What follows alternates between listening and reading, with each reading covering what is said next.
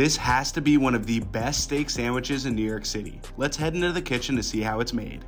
They use a mix of sirloin, filet mignon, and ribeye, add red onion, red chilies, garlic, some white wine, a healthy scoop of butter, paprika, herbs, some salt, and we always ask to add cheese. They use provolone. While the cheese melts, they slice up a local Polish baguette and drizzle their chipotle mayo.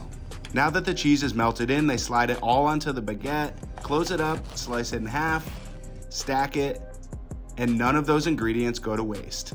You can devour this at Amber Steakhouse in Greenpoint, Brooklyn.